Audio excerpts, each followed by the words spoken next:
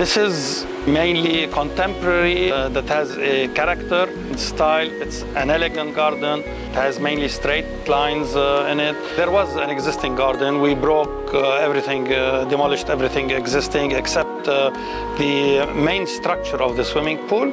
We have redesigned the pool and added some bits and pieces like the bar, the water feature. We extended an area. We added some steps inside. The integration of all elements in the garden, they make a nice garden. There is not one aspect by itself, but it's the harmony. All the plants that were used were put in locations where they can sustain. Some plants are for shaded areas, so we managed to put them in shade. Some other plants, they can take the direct sunlight, so we put them on top of the areas where we require some shades.